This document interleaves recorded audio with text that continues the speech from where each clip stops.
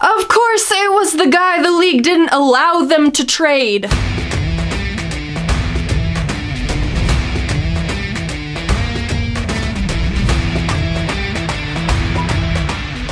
Welcome to From Center Ice. My name is Courtney, and I know that I have not been consistent with Blackhawks videos this year, or any videos, Leafs, IceHawks, whatever. We all know that, but one thing that will get me to sit in front of this camera is when the Blackhawks have a 3-0 lead going in to the third period, and then they lose 5-4 in overtime. Because that's just who this team is. And the best part is Emily Kaplan talked to Jonathan Toews during that second intermission, and he said, when things are going well for us, we get too comfortable and we lay off the gas, and that's when we lose, or something like that, paraphrasing, of course. And then what happened? Well, I will tell you what happened, but let's start from the top. So this game was an afternoon game, a 2 p.m. or 2:30 or whatever puck drop, because they just never start on time. But it was an afternoon game, and the Blackhawks just can't win those. I don't know why that is. They just don't. But it started off looking pretty good. That first period was a high energy period, and 10 minutes and 2 seconds into that first period, Dominik Kubalik, after being scratched in the last game versus the LA Kings, gets on the board. He takes a shot from the high slot. It redirects off of, I believe, Shea Theodore and past Logan Thompson into the net. 1-0 Blackhawks. Yay! Happy feelings! And the Blackhawks take that 1-0 lead into the first intermission, which they were fairly lucky to do. I mean, the shots were only 9-9. I believe right after that period ended, the Blackhawks had a shot on goal advantage, but now looking at the NHL app, it was tied 9-9, so I don't know what they did with that count, but I guess the shot total was 9-9 after the first period, and Kevin Lankinen had to come up with some huge saves in that period. To the Hawks' credit, they did a decent job keeping the Vegas Golden Knights to the outside, but that didn't happen for the whole period, and like I said, Kevin Lankinen did have to come up with some big saves, and that he did, seeing as they had that 1-0 lead. So we go to the second period, and 14 minutes and 52 seconds into that period, Jonathan Toews keeps the puck in the offensive zone, batting it down off the glass as the Vegas Golden Knights were trying to clear the puck, but the captain gets it. He sends it around behind the net to Alex DeBrincat, who then finds the captain once again with a beautiful pass for just a tip-in goal. Toews just had to have his stick on the ice and redirect that puck into the back of the net, which he did. The Blackhawks had a 2-0 lead over the Golden Knights. And they were playing pretty well. Again, Kevin Lankinen had to come up with some huge saves, but for the most part, for those first two periods, Chicago was just owning the Knights, and they were controlling most of the play. And we saw that again 18 minutes and 16 seconds into the second period when Patrick Kane has the puck on his stick. He found Caleb Jones wide open in the high slot. Jones takes the shot at the net. The puck just comes off of Logan Thompson into the perfect spot for Dylan Strome to find the rebound and just shoot that puck into the empty net. 3-0 Blackhawks. And that's how they went into that second intermission. The shots on goal in the second period were pretty indicative of how the play was going. It was 14-8 in favor of the Chicago Blackhawks. So for a running total, if I can do some maths pretty quick, the Blackhawks had a 23-17 shot advantage after the second period. And then we go to the third period. 1 minute and 24 seconds into the third period, Chandler Stevenson breaking down the right wing side, and he just shoots the puck on Kevin Lankinen, goes under his blocker side arm, and he definitely should have stopped that puck. Of course, it was a well-placed shot by Stevenson. Congrats to you, buddy. You made it 3-1. But Kevin should have stopped that one. But it's only one goal. It's 3-1. What's the big deal? It's the third period. Well, 1 minute and 1 second later, Dylan Coghlan takes a shot, and he's very good at doing that, actually. I was just talking about that on Twitter the other day. He's very good at shooting the puck, but it wasn't his shot that went into the net. It was the William Karlsson tip that went into the net, and Kevin Lankinen was looking pretty upset when it first went in, thinking maybe there was a high stick. It must not have even been close because they didn't even review it. 3-2, still in favor of the Blackhawks. Blackhawks, but getting too close for comfort. And then 3 minutes and 16 seconds into the third period. That's right. 3 minutes and 16 seconds into the third period, not since the Karlsson goal, into the third period, Jack Eichel uses some sort of weird mind control to make Kevin Lankinen go, "I'm a goalie?" And he just sneaks around him, and Kevin's lying on his side, and Jack Eichel puts the puck into the wide open net because Kevin Lankinen forgot he was a goaltender in the NHL. And it's 3-3. Threes were wild, apparently. The Blackhawks had a 3-0 lead going into the third period, where the Vegas Golden Knights scored 3 goals just over 3 minutes into the third period. And the game was just falling apart, going completely off the rails, but not to worry, my friends. Because 8 minutes and 53 seconds into the third period, after a fantastic offensive zone shift from the Blackhawks, where they kept possession and they were just moving around the ice, passing and, you know, not letting the Golden Knights have it, which they very much needed to do because, as I said before, they scored 3 goals in just over 3 minutes. But it's fine, because the conclusion of that great shift in the offensive zone saw Patrick Kane finding Seth Jones with the puck, who then found Alex DeBrincat with the puck, who is the guy you want to have the puck, and he just sniped that puck past Logan Thompson, and it was 4-3 in favor of the Blackhawks. So to recap so soon, I said that goal came at 8 minutes and 53 seconds into the third period. 9 minutes and 40 seconds into the third period, there is about the entire population of Vegas in front of Kevin Lankinen and Alex Pietrangelo, because who else shoots the puck from the point? And again, it wasn't Alex Pietrangelo's shot that made the puck go into the net. It was Kirby Dach's leg.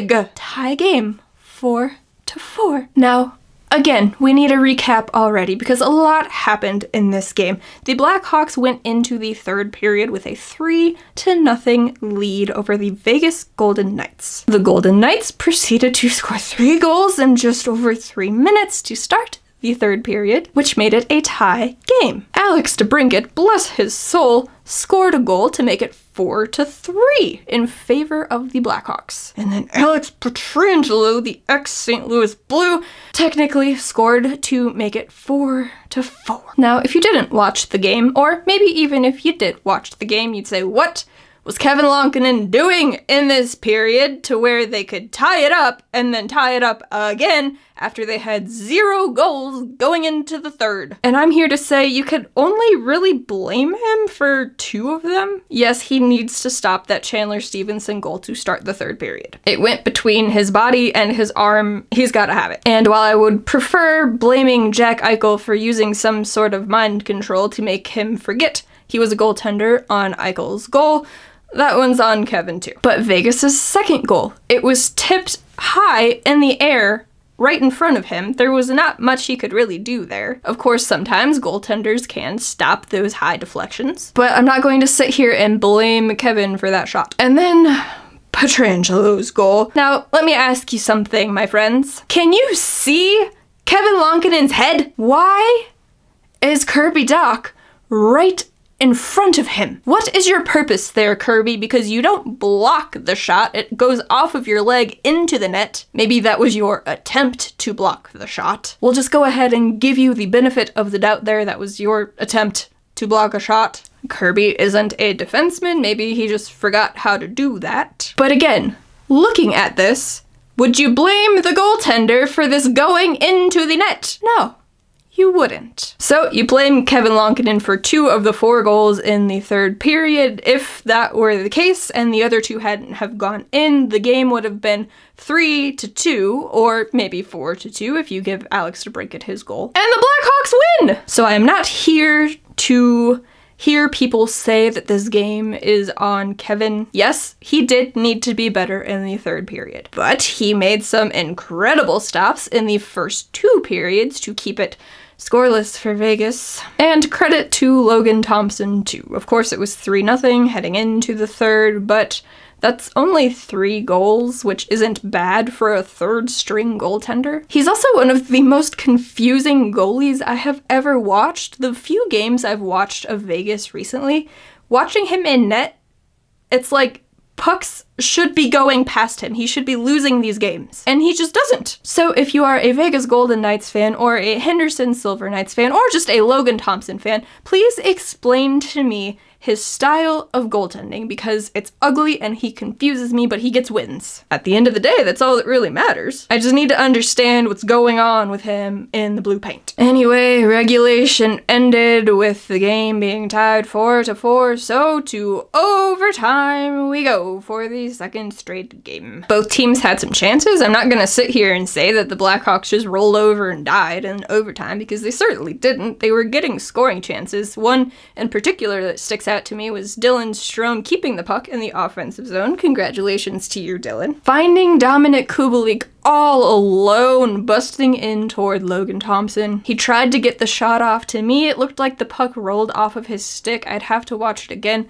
Either way, obviously the puck didn't go into the net, but it was a fantastic play from Strome. Unfortunately, 2 minutes and 5 seconds into overtime, Kevin Lankinen loses his stick, and then again, the entire population of Vegas was in front of him, including Dadonov, who Vegas tried to trade to the Anaheim Ducks, and the league said, actually, you can't do that. That's a whole nother topic that I'm not going to discuss in this video, but that was a wild ride from start to finish. But anyway, the league shut that down, so Dadonov is still with the Vegas Golden Knights, and the puck goes off of him into the net past Kevin Lankinen. It was tipped basically right on top of Kevin. You can't blame him for that. And the Vegas Golden Knights win 5-4 in a game the Blackhawks were leading 3-0 going into the third period. I said this on Twitter, I'll say it again here. They were doing their best Toronto Maple Leafs impression in this one. And look, I know it doesn't really matter. The Blackhawks aren't going to make the playoffs. It would have been nice to keep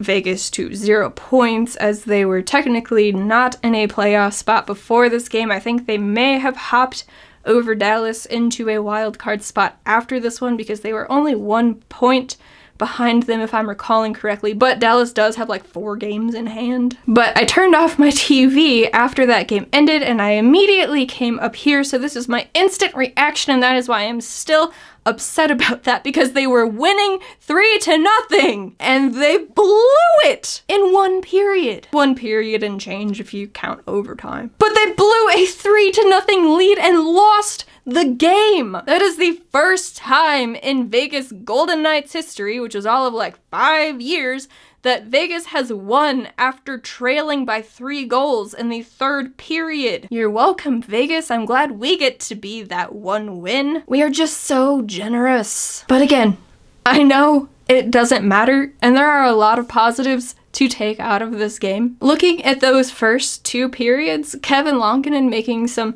massive stops in net and just generally looking calm and in control of the crease was great to see. He had a really good rookie season last year. Of course, the team was all over the place, so maybe the stats don't really account for that. But he was really good on a bad team, and then he had to play spot duty to Marc-Andre Fleury so far this season, which I'm not gonna be upset about, because we got Marc-Andre freaking Fleury for a few months, and that was just wonderful. Because you just can't be mad when you think about Marc-Andre Fleury just smiling away like the ray of sunshine that he is. But now I have to stop thinking about Marc-Andre Fleury, because I have to be angry because the Blackhawks pissed away a 3-0 lead. But anyway, Lankinen looked really good. The Blackhawks were scoring goals. They scored 3 of them going into that third, and then they added a 4th from DeBrincat, which was a beautiful shot. Jonathan Toews got another goal, Dylan Strome got another goal, and really good for Dominik Kubalik to get back in the goal column, especially after being scratched in that last game. And again, the Blackhawks basically controlled play for those first 2 periods, but then Vegas woke up and came into play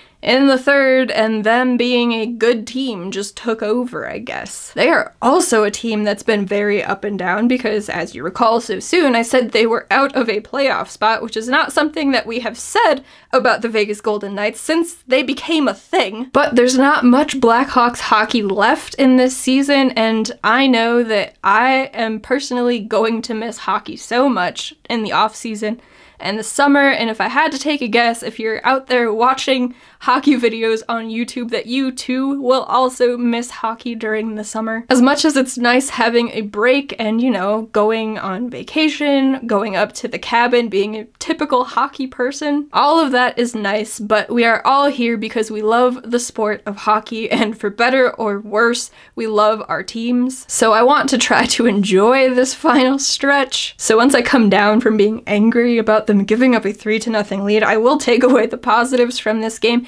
and they had a very positive road trip overall. After losing 3 straight games to Boston, Minnesota, and Winnipeg, they won their first 2 games of this road trip and took this one to overtime. If a bad team, such as the Chicago Blackhawks, goes on a road trip and takes 5 out of 6 possible points, you will take that every day of the week. The first game of that trip was against the Anaheim Ducks. Kevin Lankinen was in net for that one. He looked very good in that game as well. He made 27 saves on 29 shots, and the Blackhawks won 4-2. We had goals from Taylor Raddysh, Patrick Kane, Alex DeBrincat, Dylan Strome, because of course we did. That first line is something else right now. And good for Raddysh getting on the board again for the Blackhawks on the power play. If he can keep scoring power play goals for this team, it's really going to lessen the blow of the Brandon Hagel trade, which it still hurts and I'm still upset about it because I was a big Brandon Hagel fan, still am, but I can't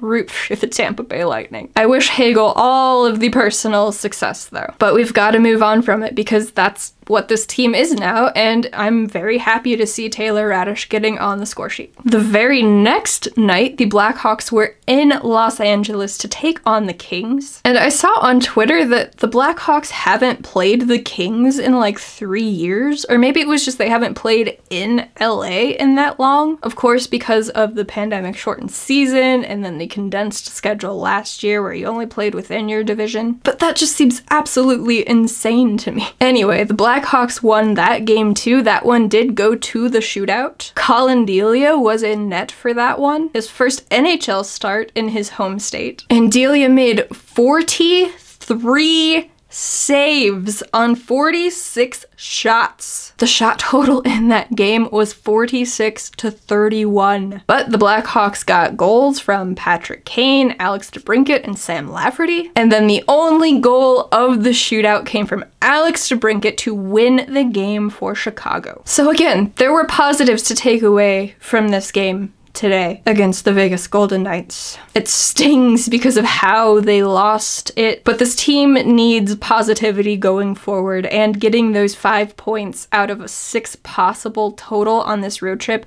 is a great thing for them. But that's all I got for this one. The Blackhawks are back in action Monday night when the Buffalo Sabres come to town. Puck drop is at 7:30 p.m. Central Time. And now I ask you, how are you feeling about the Chicago Blackhawks? What are you looking for the rest of the season out of this team? Are there any players in particular that you're going to be paying closer attention to? Let me know all of that in the comments down below. And if you would like to hear more from me or from Center Ice, you can head on over to FromCenterIce.com, where there's links to absolutely everything over there. But if you are just more of a social media person, you can find links to all of those platforms down in the description. And with that, thank you so very much for tuning in. I greatly appreciate it. If you haven't yet done so, subscribe to this channel, give this video a like, and I will catch you all in the next video.